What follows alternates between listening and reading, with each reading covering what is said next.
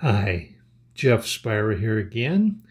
And today I want to talk to you about a voyage that happened in 564 AD. Well, at least that's when they think it started, anyway. And it's called the Voyage of St. Brendan the Abbot.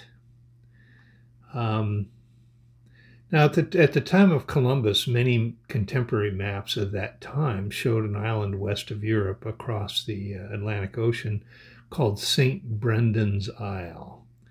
Map makers disagreed on its exact location and exactly what it looked like and it showed it at differences in various differences in distance from Europe and different latitudes and such.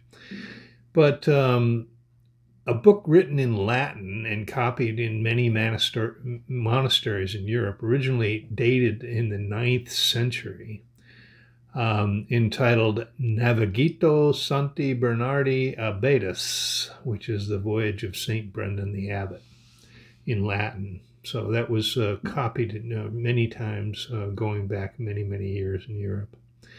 And it describes a voyage taking place in the 6th century, which would have been the 500 ADs, where St. Brendan discovered a new land across the ocean. That was a well-known and accepted piece of folklore in medieval Europe. So whether Columbus ever heard or read the story is unknown, but it would seem unlikely that he somehow missed it, since Columbus was a skilled researcher. And with St. Brendan's Isle on many of his maps, it's hard to imagine he just simply disregarded the accounts of the voyage. St. Brendan was a known historical figure. He was born in County Kerry in Ireland in 484 AD. So after being ordained, St. Brendan traveled extensively around Northwest Europe, founding monasteries and spreading Christianity. Most agreed he sailed to Scotland and Wales and probably have visited some of the Norse lands.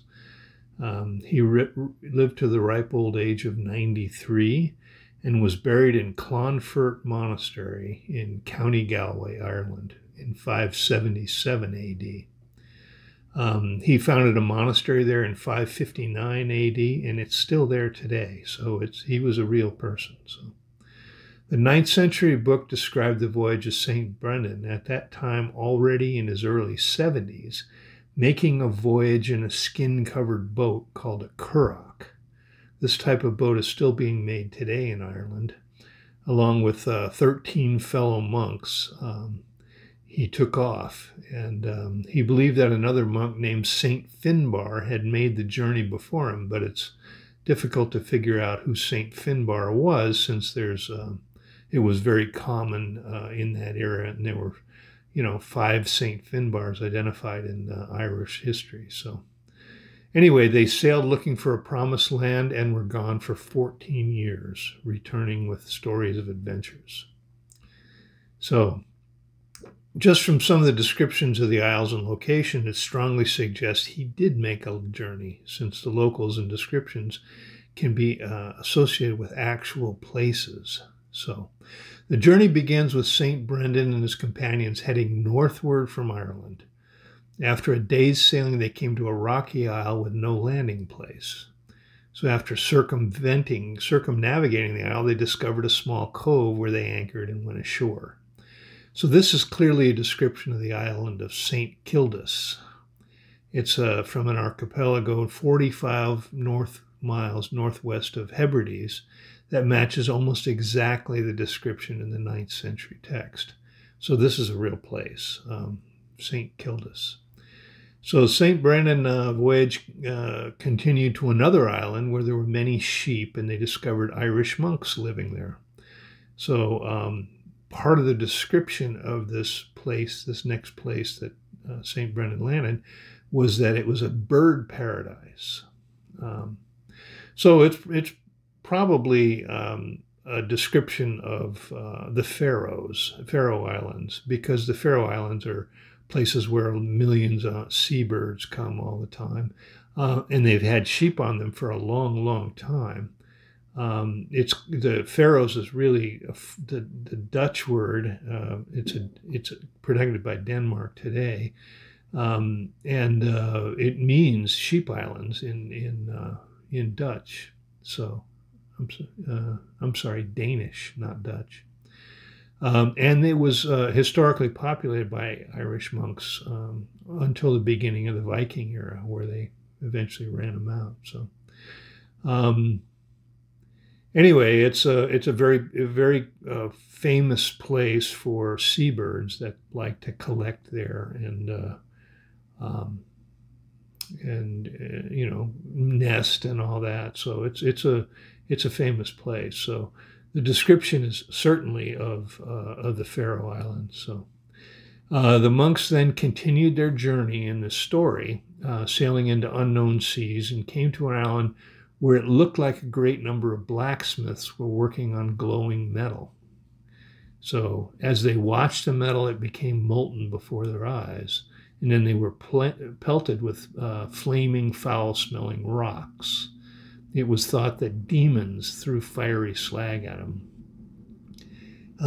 St. Brendan thought this was a depiction of hell, and in fact, one of his crewmen fell overboard at this place and was lost. So a lot of people say, well, this has got to be a fictitious place. I mean, what would go on with that? You know, so here's a description written by Charles Morris of the Icelandic volcano eruptions.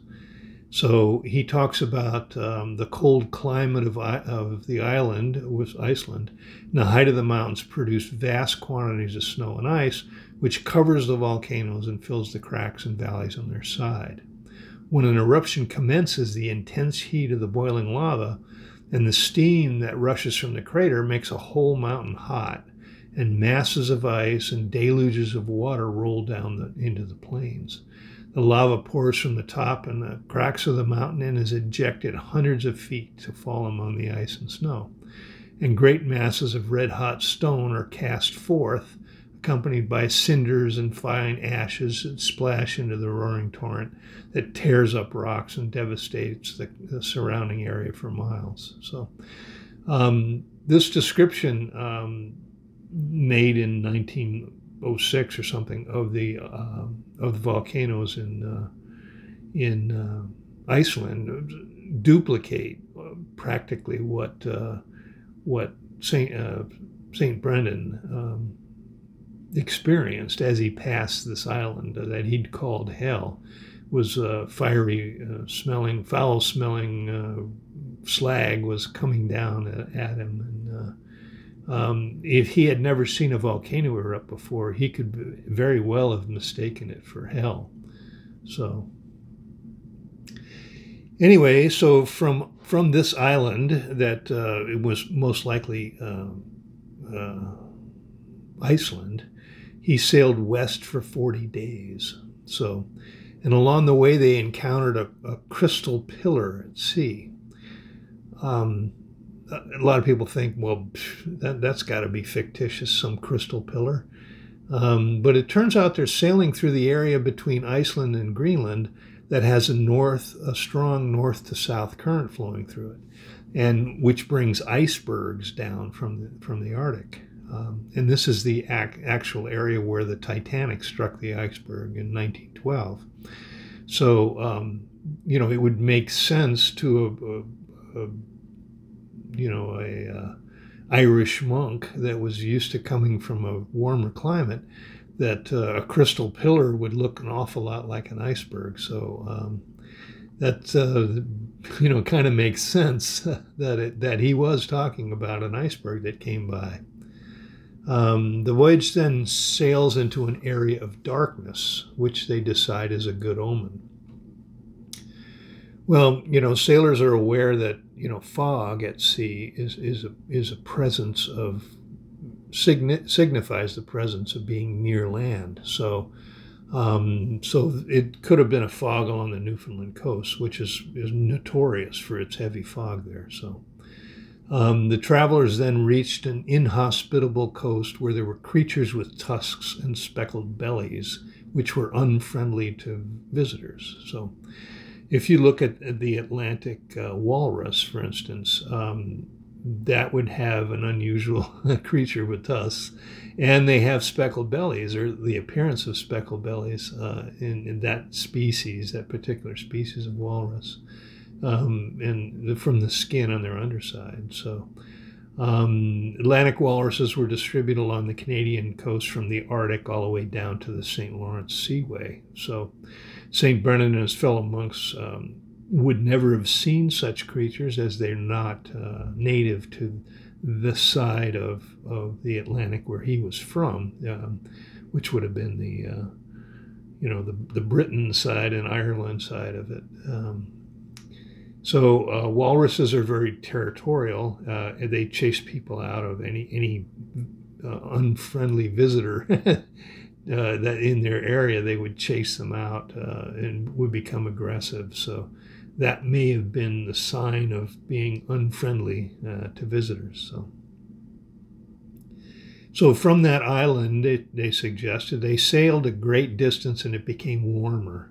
Soon they discovered a sluggish sea.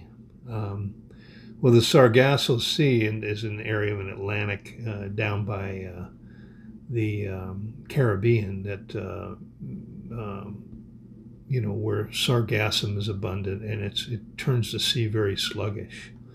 The tale that was written about St. Brendan also mentions that the water was transparent. Well, most of the Caribbean is renowned for its clear, clean waters, and draws scuba divers from all over the world to enjoy its clarity. So St. Brendan, in the story, St. Brendan landed on an island where small, dark savages attacked them. Could it have been Carib Indians? Well, they would, they were small and dark. They certainly were. They traveled along, and they came across a place to a great land abounding in apples. Now, St. Brendan, coming from Ireland and visiting the North Countries, would not known of any fruit other than apples, really, because there was, there were no other fruits there. So no matter what he saw that was growing on trees that looked like fruits, I mean, it could have been something like cherries or something, but it was unusual to have any fruit in Northern Europe and the British Isles other than apples. So he may have said apples and been referring to fruit. So there was a land before him that was separated by a wide river. So after exploring this land for some time, they realized the land was so vast that they'd never been able to explore the limits. So that St. Brendan and the 12 remaining monks then returned to Ireland. They were gone 14 years. So modern researchers and people interested in that sort of thing have become convinced that this is more than a piece of fiction. The descriptions are too clear to justify something that's just a piece of fantasy. A man named Tim Severin in 1976 set out to prove that such a voyage was possible. So the original 19th century text of the Voyage of St. Brendan contains a detailed description of the curragh that St. Brendan built and how it was made. So Tim Severin went to Ireland and tried to build a curragh just like St. Brendan's. And he completed a 36-foot long, 8-foot wide curragh. And it was made of a lattice-work structure of light ash, lashed together with leather thongs and covered with oxhide leather, stitched together with flax thread and sealed with sheep fat.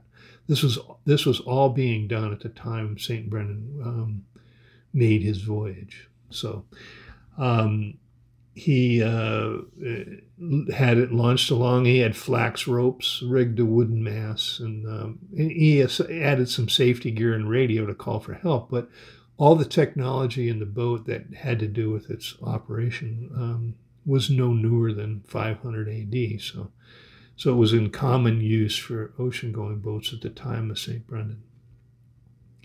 So this boat would have had the same capacity as St. Brendan's and would be able to transport 14 monks.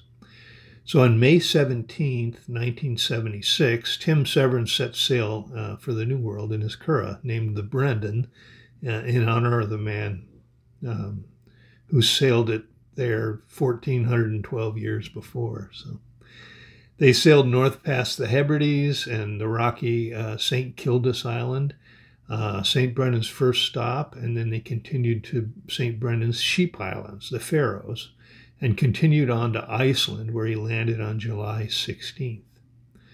They caught fish and birds along the way in the same manner as sailors would have 100 years or 1,000 years before.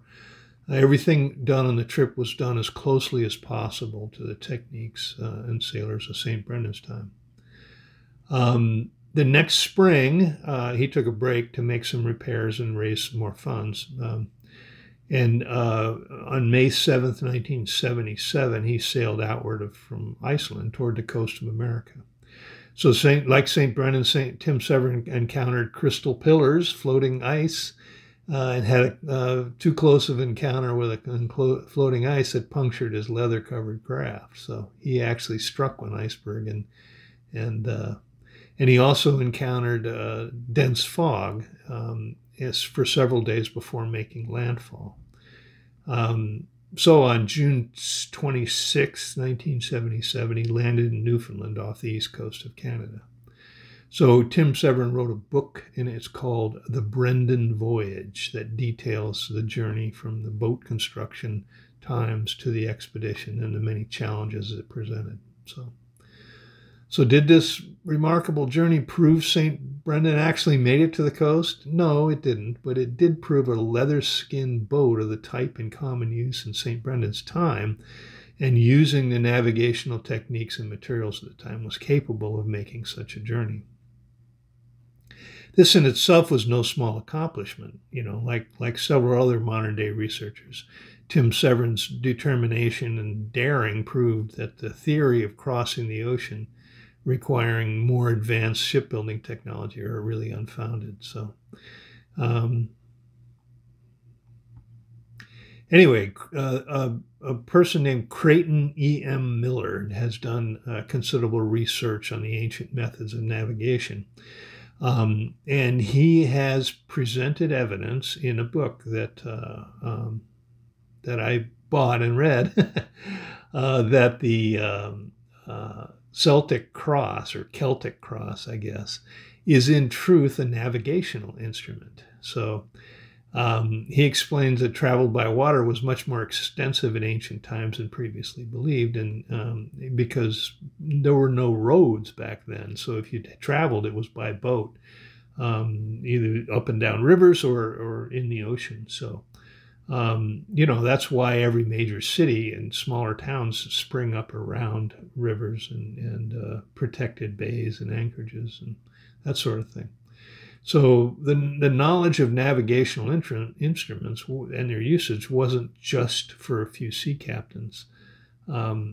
It was commonplace by travelers like St. Brendan. So one such instrument, which was previously thought an ornamental religious symbol, this Celtic cross, can be used as a measurement of latitude. It's like a sextant, because it'll determine the angle of the sun and the local time. So it's actually the cross with a circular background is actually the pointing device.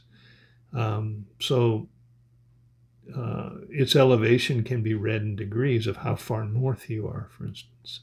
That's the way modern celestial navigators do it. Anyway, they take a measurement of the sun's location to calculate the latitude north north of the equator or south of the equator, wherever they are. So every drawing depicting St. Brendan that has come down has him carrying a prominent Celtic cross. So it's the same type that Creighton Miller used to determine his position. So the monks of the time were educated people, and so he certainly would have been educated and trained on its secrets. So that he may have used that as a navigational instrument that allowed him to cross the ocean there. There's a lot of other evidence that St. Brennan's voyage could have been something other than, the imagining rantings of a forgotten novelist, So the name of the pharaohs, for instance, the ancient Norse words Fair, meaning sheep islands, Fair Eger, meaning sheep islands, was the same name given to it by the Celtic monks. So the Norse, may have named it by being told of its original inhabitants, the Irish monks that were there, described in the Voyage of St. Brendan. Anyway, there were plenty of sheep there when St. Brendan arrived, and so diverse. They said it was in the story that it was filled with countless sheep and very many diverse kinds of seabirds. Had Irish monks originally settled it, with their vows of chastity, they would not have had children, so they may not have been replaced, and the people eventually disappeared, and it ended up just being sheep islands. So anyway, and when the Vikings arrived, was 100 or more years after St. Brendan would have been there, and then they had driven off many other people there, so they were. There were no one living there when the Vikings eventually came. So had they driven them off or killed them, or they just not been there when the Vikings arrived, then that would have made sense. So. Two amateur archaeologists discovered some stone petroglyphs in Boone and Wyoming counties of West Virginia.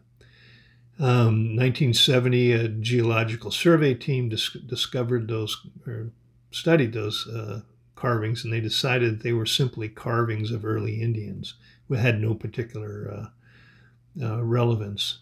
But they had come to an attention of an archaeologist named Robert Pyle about 10 years later. He mentioned that it looked similar to old runic writing. So they estimated that those carvings had been in the stone between 500 and 800 AD. So he began studying the site in 1982 and made 18 visits. Eventually, it got the attention of archaeologist Barry Fell. Well, I'm sorry, he was a Harvard marine biologist named Barry Fell, with a strong interest in linguistics, and he described the carvings as Old Ogham. Ogham was a Celtic language. It was inscriptions of bars that were cut in the edge of things, and there were different lengths of different lines and that sort of thing. They had actually discovered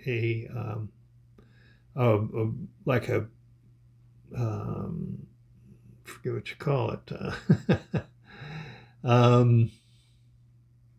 They discovered a Rosetta Stone, let's say, of Old Ogham, because they had been written along with Latin. So they actually had a stone that translated Ogham into Latin. So they were able to determine that this Ogham script that had been located in West Virginia, that was from 500 AD, was actually Ogham. And Barry Fell translated it, and it said this: "A happy time is Christmas, a time of joy and goodwill for all people. The virgin was a virgin was with child. God ordained her to conceive and be fruitful. Ah, behold a miracle! She gave birth to a son in a cave. Her foster father gave him the name of Jesus, Alpha and Omega, festive season of prayer." That was what the Ogham script translated to. And that's 1,500 years old in North America. So, and it was written in the writing of the ancient Irish. So, it's far more believable to think that an Irish monk carved it there than it was Indians accidentally happened to scratch those Ogham letters into the side of a mountain. So anyway, there were actually there were never any Indian written language that has ever been detected. So anyway, there were other Christian symbols that located on this site. The Chi Rho monogram symbolizing the name of Christ, and the Dextra Dei symbolizing the right hand of God also appear with the Roman script. So these were Irish symbols. They were not carved accidentally by Indians. So anyway, they argue that those carvings were pretty far inland because they're in West Virginia instead of right along the coast.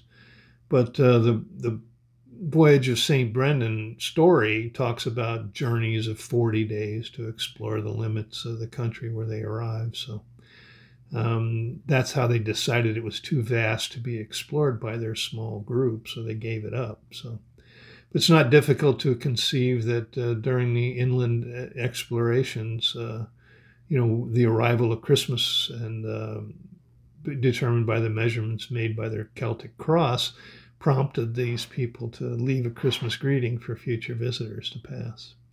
Whatever the reason, the evidence clearly points to Celtic visitors engraving stones in West Virginia about the same time St. Brendan was sailing to the mysterious land of the West. So did St. Brendan, the abbot, actually cross the Atlantic to visit the shores of America? Well, again, it's difficult to say. The Shawnee Indians have a traditional story of in earlier times when men had iron implements that inhabited Florida. So St. Brendan's knowledge of animals and plants, such as the walrus, are described in the ancient Latin text, seem to indicate so. We find that the voyage is possible since Tim Severin completed it in a ship built just like St. Brendan's. So we also know that someone familiar with ancient Irish writing style carved a Christian religious method, complete with symbols in West Virginia about 15 years ago. So if it wasn't St. Brendan, it certainly was someone. Anyway, that's the story of St. Brendan the Abbot. So I hope you enjoyed, and we'll talk to you again soon. Be sure and like and subscribe. And again, thanks for watching.